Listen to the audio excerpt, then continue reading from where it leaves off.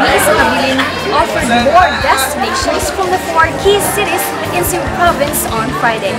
The sites we went to were JRG Halid Museum, Anthill Gallery, Fu Guangshan Chuun Temple, Museo Cebu, and Cebu City Library and Museum. We were also able to visit the new participating sites this year, which are the Golden Prince Hotel and West Gerardo Hotel. My Bus, which started offering its services this year, helped participants reach more destinations. The event started at 6 in the evening and lasted until midnight. This is Mary Maldred Bardinas, CNU Intern.